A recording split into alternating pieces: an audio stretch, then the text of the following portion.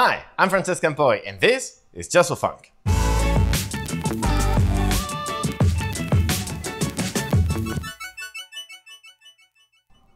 Welcome to episode number 21 of Just for Funk. Today we're going to continue with what we were doing on the previous episode, which is a code review of ursho. Ursho is a URL shortener written by, I thought his name was Douglas Makey. Apparently his name is Douglas Mendes. I got to talk to him. He was enjoying the previous part. I hope he will enjoy the second part. If you have not watched the previous episode, do not worry, you can go watch it right now. There's a link on the video description right down here. And if you don't want to watch it, that's also fine, because there's actually two pre-independent sections. In the previous one, we reviewed all the part related to HTTP handlers, and in this one instead, we will concentrate on the storage logic on how we fetch and retrieve data from a database. Does that sound fun? Let's get started. Okay, so the first thing I'm going to change in storages is the name. I could also do it in handlers. Actually, let's do it in both. I prefer to call it, I prefer to call the packages in singular in general. So this will be the handler package. So we need to go to main and call this handler.new. And now handler returns a new handler, which actually makes sense because the type it returns is a handler. So all of these make sense. For storages, I'm gonna do the same, storage, and that's going to be storages. We have package storages. It's now package storage, and here the same. And let's see where this fails. Here, storage, storages. Okay, still not completely happy. Main.go, main.go, it's still using storages. It's storages, Postgres. Okay, the storage package, the most important thing I'd say is the fact that we're going to pass it to this handler. So we have this storage.if storage, which is an interface, and this is the most important one. The most important type in the storage package. And actually, I would say this is the only type that should be exported in the storage package, other than the model that I will also rename. What I'm going to do is I'm going to rename it to service, because storage service makes sense. Storage.if storage doesn't make that much sense in my opinion. So I'm going to try to rename it with rename symbol here. It doesn't always work, but let's try it. Let's see, and nope, it didn't work. Okay, so no problem with that. It's a kind of a complicated thing to do, so I understand that it fails from time to time, but it's sad. So service, and this is going to be service. Cool. Still compiling. Yay, cool. So we have our base.go, and base.go, I'm going to also rename it to be storage.go. This storage.go has a service, which is the interface we care about, and then also has this model. The model is kind of a weird name because it is very ambiguous. I prefer to call it item, and I know it's not much better, but I feel better about it because it's an item that you store. Model is more about the database, which, you know, it's similar, it's not exactly the same. Also URL is all capitals. Cool. What about the rest? Postgres.go. So my problem with this is that this is an implementation of that interface, right? It does not need to be in the same package. So instead, I'm going to create a new package that I'm going to call Postgres and move Postgres.go in there. So now we have Postgres here. And what I'm going to do is, rather than having init, I will create a new.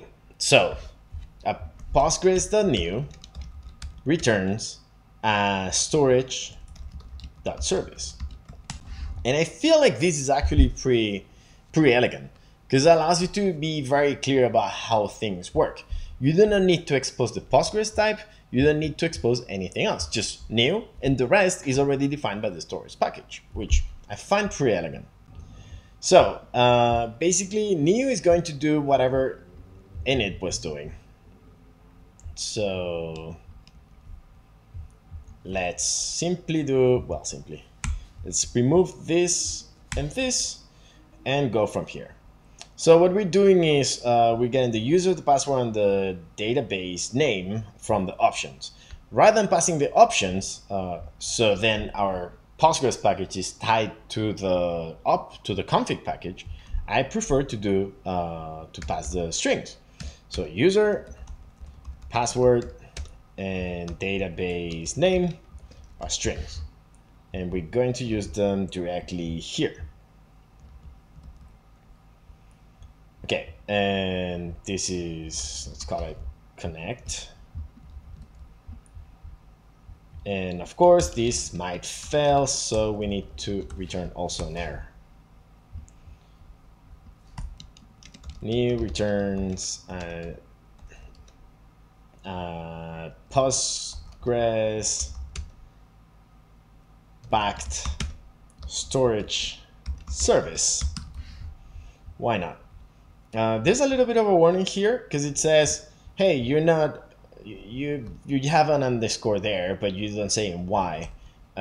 This loads the Postgres drivers, which is something that we need. So it's good that we have it, but we need to document it. Okay, so if this fails, we return nil and an error, nil and an error, nil and an error.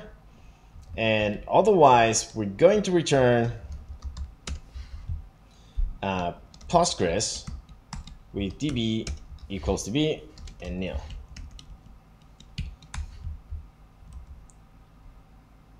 Okay, db equals db. There you go. We rename this to be storage.item. I'm pretty sure we renamed it. Yeah, storage.item. Why is this not happy with this? Undefined storage.item. Oh, because it's getting the wrong storage. Okay, Go import is a little bit confused right now. That's okay. What I'm going to do is do the import myself. Storage. That storage there is the one I want. That should be a pointer. Okay, so now this Postgres type satisfies the storage.service interface, and that's cool. But I do not even want to expose this type actually. So instead, I'm going to rename it as something lowercase and define all of the methods on lowercase Postgres.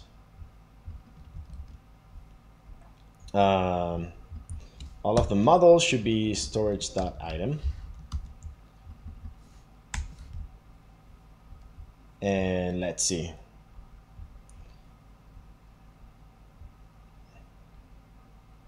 Let's see, storage.item. Oh, okay, that was, sometimes I went a little bit overboard. I go a little bit overboard with the multi-curses. Oh, this should be called item. This should be called db. So this should be item, item, item, db. The code ID, URL, db, item, item, item, item, and item, and db, and item, and db, and something is wrong in URL. Okay, complicated. So now the code compiles again, almost. Cool, it compiles again. Nice. Now this is better, but still, oh, it doesn't compile. It is better, but still not what I want to do. There's a couple of problems. The first one is, what is this item doing here, right?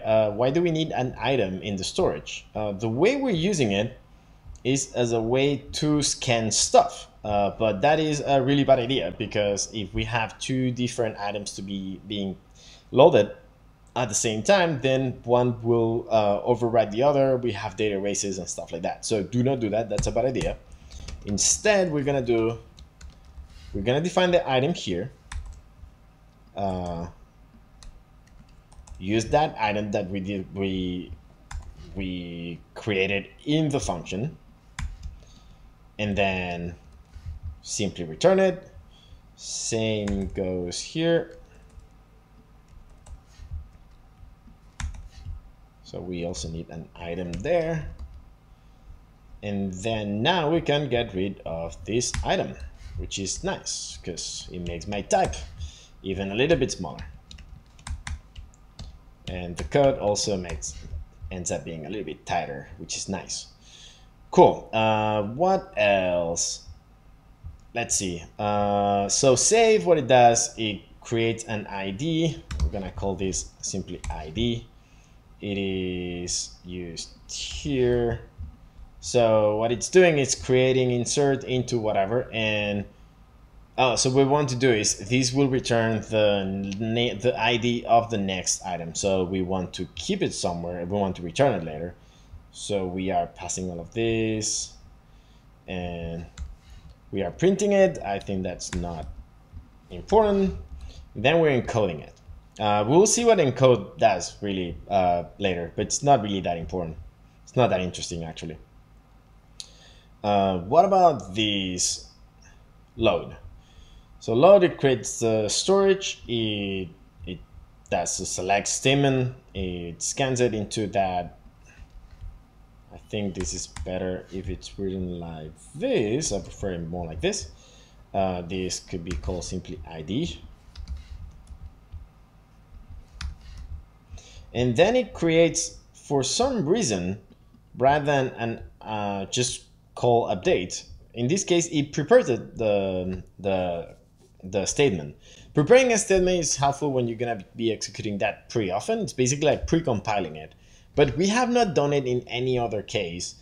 So I'm not going to do it in this case either. Or you could do it everywhere, but I'm just not going to do it anywhere. So I'm simply going to do p.db.exec of this command with these parameters, and that's going to return a result and an error. And so if the error is not nil, we're going to return that. Otherwise, we're going to return the item and nil. Not happy, none new variables. Yeah, that's why p item. Oh, yeah, so item.count. Cool. So update. These comments are not really that useful. They're pretty obvious, so that's why I'm removing them. Finally, load info. Load info, what it does here and what it does here is exactly the same. So what I'm going to do instead is simply, so this is exactly the same as we're doing there.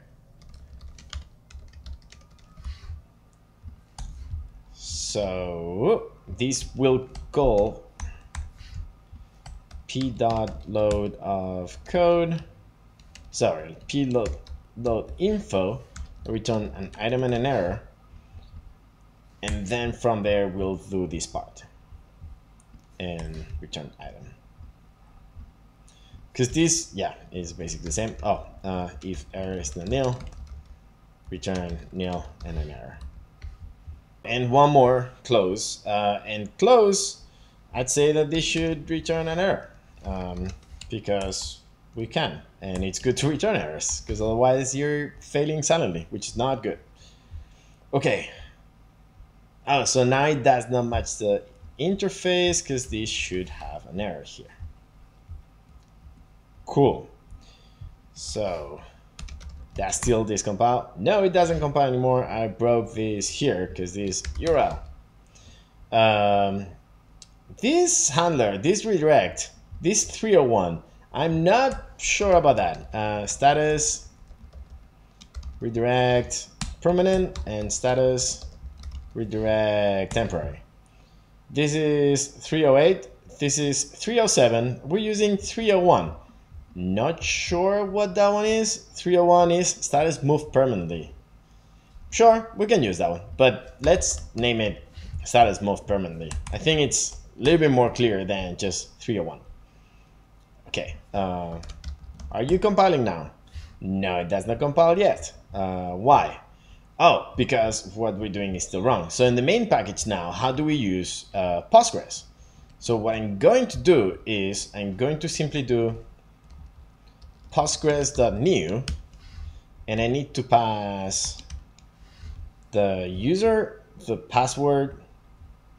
So config dot,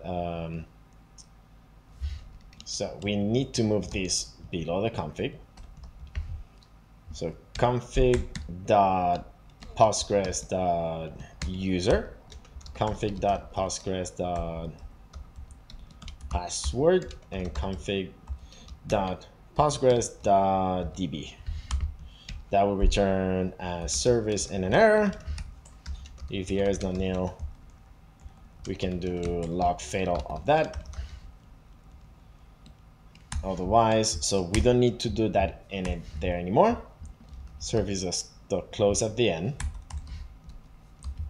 and pass the storage. Cool. So I'm pretty happy with the main package now. I gotta say, this looks pretty good. The storage package is very simple. The Postgres package only exposes one single thing, which is new, which is very nice. I really like that. So if I go here to storage Postgres and then go doc, you will see that there's only new. That's it. That's everything you can do. That's very nice. In storage, there's only item and service, which is also pretty nice. And then handlers, go doc, only has, again, one single function called new, and that's everything we expose.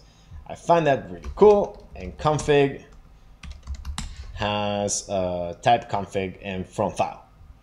Cool. There is one more thing that I would change, which is the fact that there's this encoding base62, and the coding side is far from being perfect, I'm going to say, but I feel like this video was long enough. I invite you to go read the code and see how would you change it, and send it my way. Let me know how you would change this code to be easier to read, maybe more efficient. Let me know. With that, we reached the end of episode number 21. I hope you enjoyed it. It was a little bit shorter than the previous one, kind of compensating really, because the previous one was really long. I'm gonna keep on trying to make episodes around 20 to 30 minutes, which I always fail at because there's so many things to say. But anyway, need to be better at that. Let me know what you think. Send me your comments directly here on YouTube, or you can also find me on Twitter. I'm @Francesc. You can also use the hashtag justforfunc, and I will probably notice. And finally, you can also send me your ideas and proposals and feedback to forum.justforfunc.com. That's what Douglas Mendes did with this piece of code, and that's how I got to review it. So again, thanks Douglas for sharing your code. I hope you enjoyed it, and think about the fact that yes, it's a little bit harsh to have your code reviewed and broken into pieces like this, but at the same time, you're helping the rest of the community to understand how to write better code. So again, Douglas, thank you so much. Thank you all for watching, and see you all in 2 weeks.